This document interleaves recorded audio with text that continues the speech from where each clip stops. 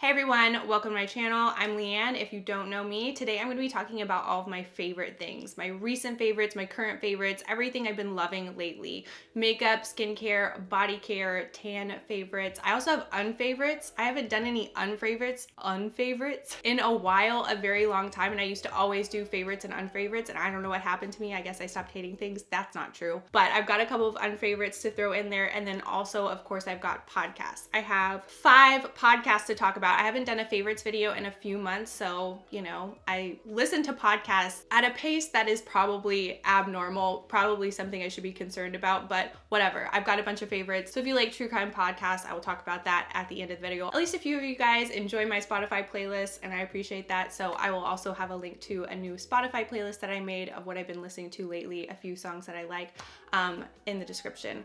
Also, before this intro gets insanely long, I'm really sick, or I thought I was getting better. Yesterday I thought I was getting better, so I put filming off until today. Whatever, not better, actually a lot worse. But since I'm stuck home, I'm broken inside and I cannot stop doing things. I can't just like sit in bed. I'm sorry, that's very boring. So sorry you have to deal with me with my sick voice, and hopefully my nose doesn't start running or my eyes. Why are my eyes running? I was telling Grant, I was like, my eyes are watering so much. He's like, are you sure you're just not crying? And I'm like, you know, at this point, I'm not sure if I'm not crying. So I took some Sudafed, I've taken some Tylenol.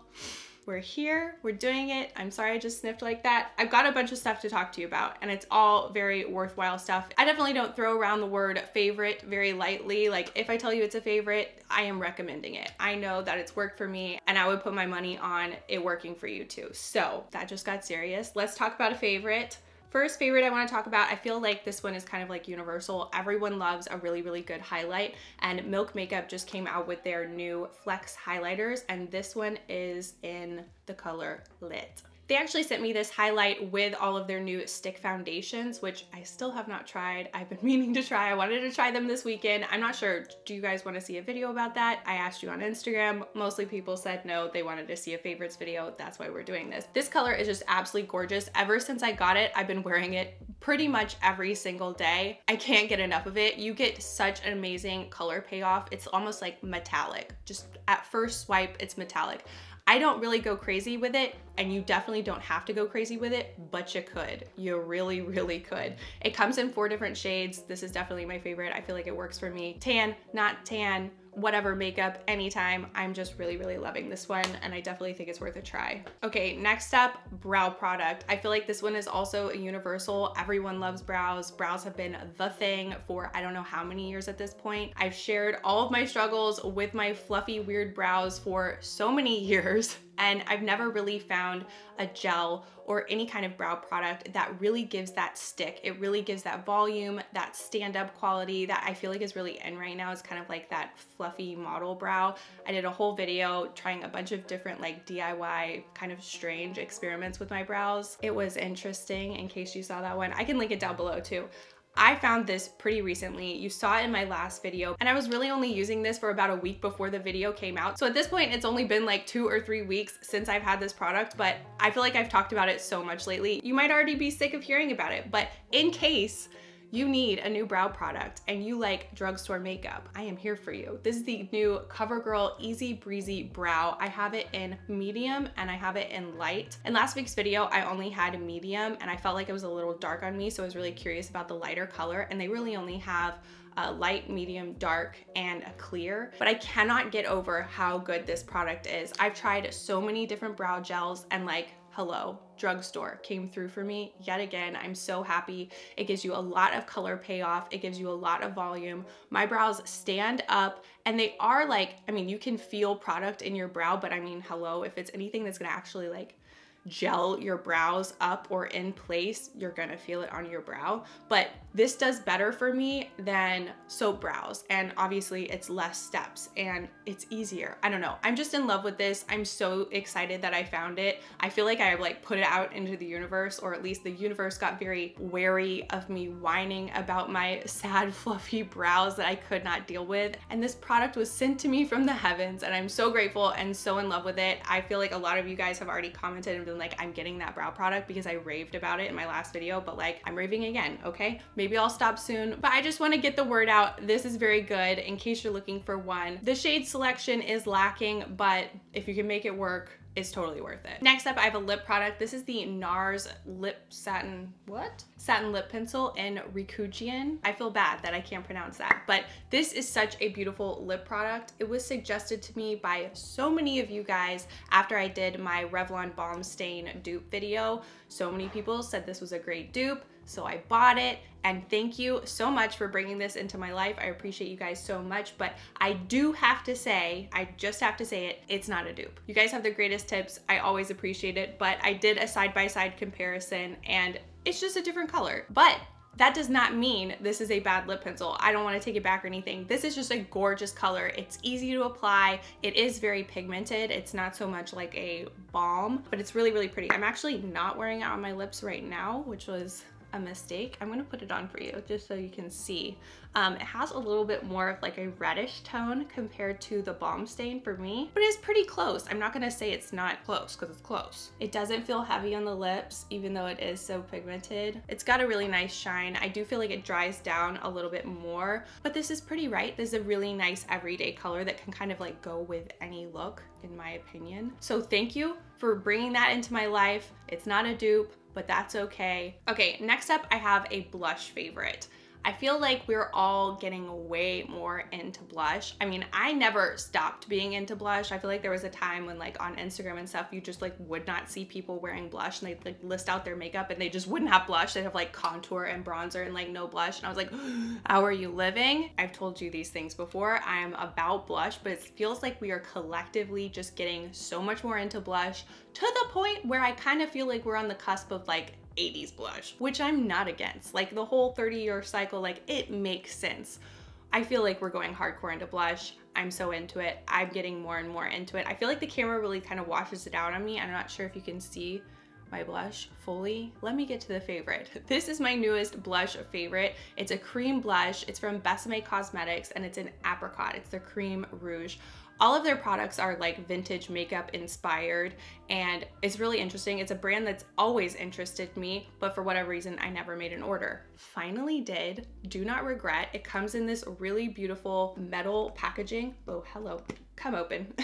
And it's this bright, almost like orangey red color. I've been using it like every day since I got it. It is so beautiful. It's like fiery coral. Is that the right way to say that? I don't know, but I love it. If you're looking for a cream blush and you like a loud color, you like a lot of blush, this is the one. I really, really like it. I feel like it has great staying power.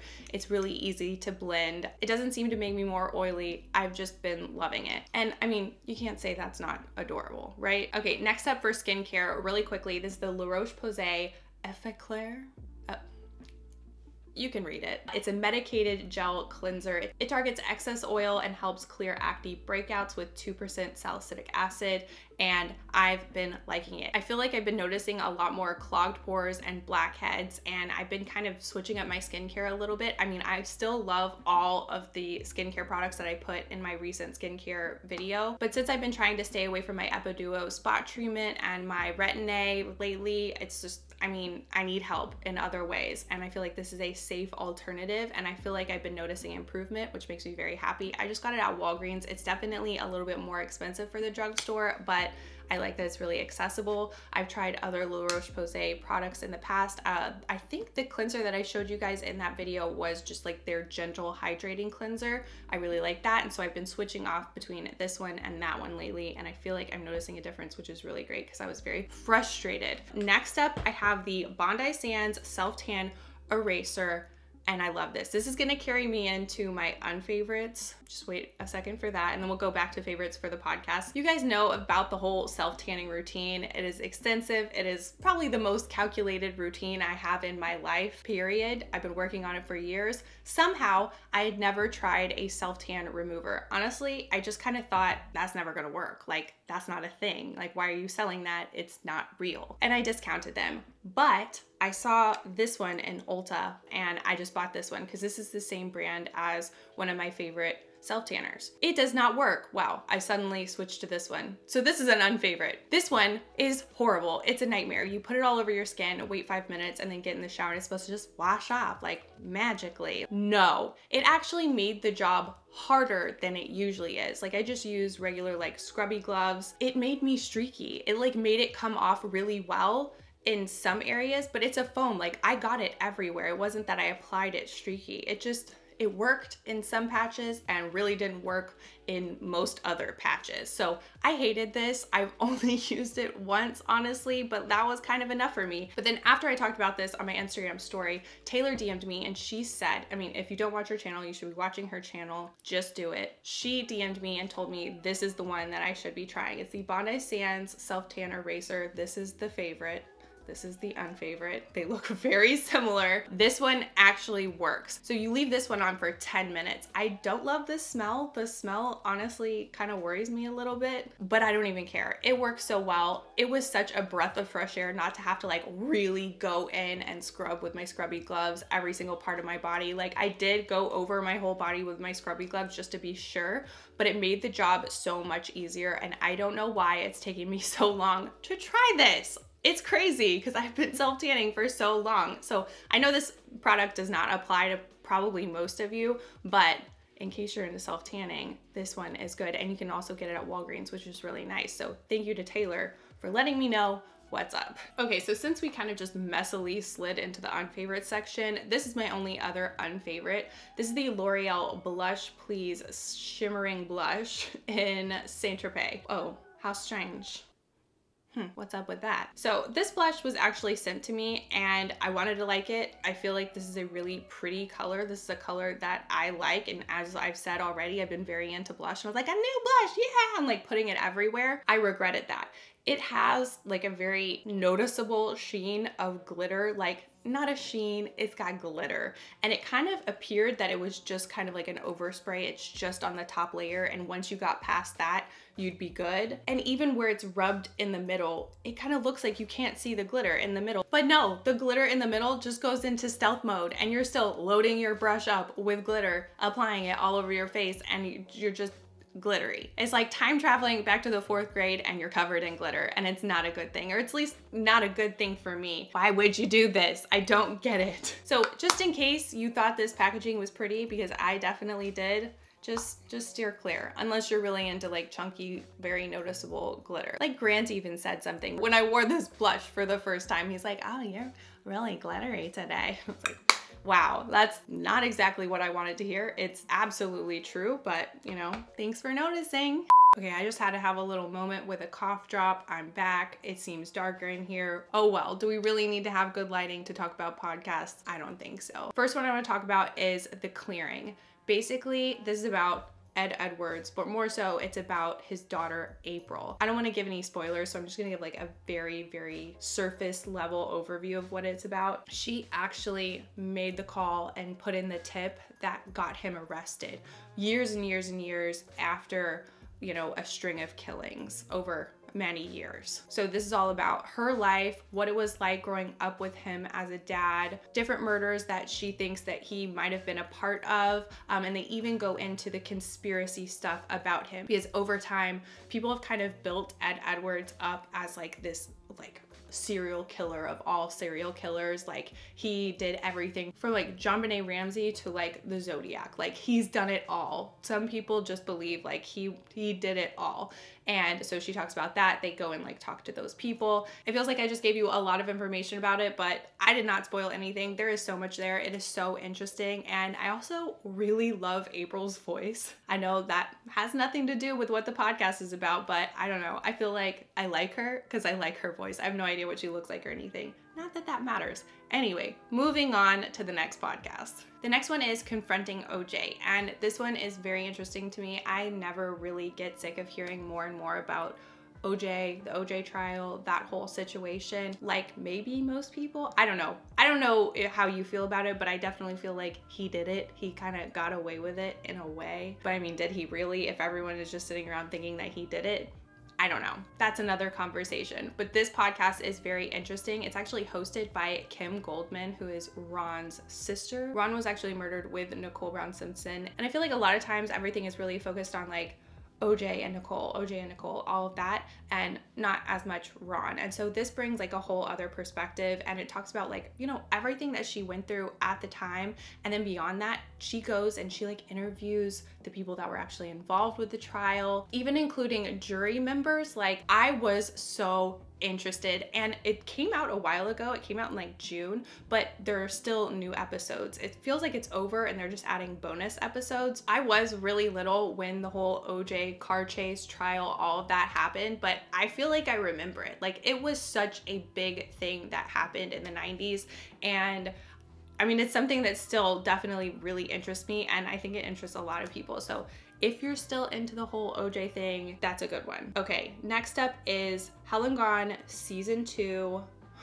Okay, so you guys know I've talked about Hell & Gone Season 1, and I was so into it. I love the way they did that podcast. Everything about it was so interesting. I felt like they were really making progress on the case in Season 1, and I was honestly so disappointed whenever I found out or figured out as I was listening that they were not going to be going back like fully to the case that they were doing in Season 1. Like, where it left off on Season 1, I was like, we're almost there, but like, I guess we weren't.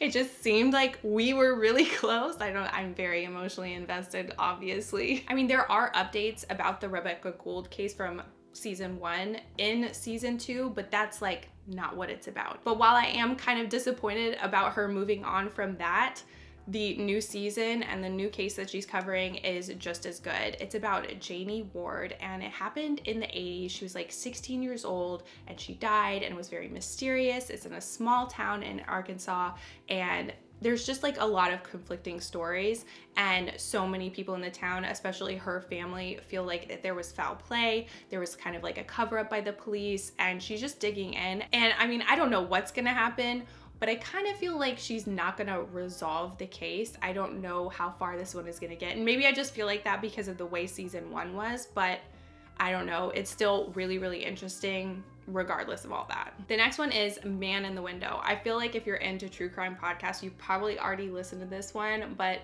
in case you haven't, it's definitely a good one to listen to. It's all about the Golden State Killer, which has been a really, really big story, especially since last year they actually caught the guy. He was one of the really big serial killers through the 70s and 80s, which it just seemed like that was a thing back then. And it's just, this is weird to say, but it's so nice to have like a ending to the story. Like, sometimes whenever I hear those stories about those like really old serial killers, like it almost kind of doesn't interest me, because I want to know that they can get caught. I want to hear the ending of the story, and I want to hear like an analysis of like, why did he do it? You know, I want to hear from the people that knew him growing up. I want to hear about his family history. I want to like, I don't know, you can never know why somebody did it, but to hear stories about his life, I don't know, you can kind of try to make sense of it, even though you can't, you know what I mean? This was a very good podcast because I feel like it went in really deep, and there's probably been millions of podcasts about the Golden State Killer over the years, but I feel like this one is really good. It goes over so much of his history and how the case was, I don't know, kind of like messed up back in the day. Just go listen to it. I'm not gonna like tell you everything. It's just very good, and I feel like it's a very well-rounded look at everything. All right, and the last podcast I want to tell you about is really new. It's only been out for like 3 or 4 weeks. I think 4 weeks by the time this comes out, and I just kind of had to re-record this little segment because I started to actually talk about it, but I want to not tell you the details, because with the way that the podcast starts, if you don't know about it already, it's kind of a mystery at the beginning. It focuses more on the fact that there's a book out there that I think it came out in the 80s, and it's called Hitman, a technical manual for independent contractors. And it basically just tells you how to be a hitman, like how to go about murdering someone. Am I gonna be able to say that? Am I gonna get demonetized for telling you about podcasts? I really hope not. But It is very good. I mean, can you believe there's a book out there like that? Of course, after they talk about the book, it leads to an actual case where this book was involved. It's crazy. And whenever I'm listening to a podcast about a case or something that I've never heard of before, I really like to just listen to the podcast and I don't look up stuff about it on the internet because I don't want to like spoil it for myself. I don't know. It's kind of a frustrating way to go about things, but I really like the storytelling. I like, you know, seeing where they go with it. And like, obviously with this podcast, you know, they started in with the book and then they led into like the lives of these people and then what happened and then how it all broke loose. And sometimes you kind of know where it's going, but sometimes you don't. And I really like, you know, going through that whole ride. I don't know how good it's going to be in the end, but I've been enjoying it so far. Okay, I feel like I've been talking about podcasts for a really long time. Hopefully you're interested in podcasts because I think I just talked about podcasts longer than I talked about makeup and products. Oh well, that's everything for today. I am feeling absolutely terrible, so I'm gonna go hide in a cold, dark room and try to get better. I'm sure I'll be all better by the time this video comes out. I really appreciate you guys watching. I'll leave links to everything in the description down below in case you're curious. Don't forget to subscribe to my channel, hit the bell for notifications. You can also find me on social media everywhere. I really appreciate you guys being here and I'll see you guys next time. Bye everyone. But either way, whoa, applying glitter all over to your face. Oh, I cannot talk right now. Oh, Grant, I'm dying. I feel like I'm kind of ruining this. Am I? Question mark.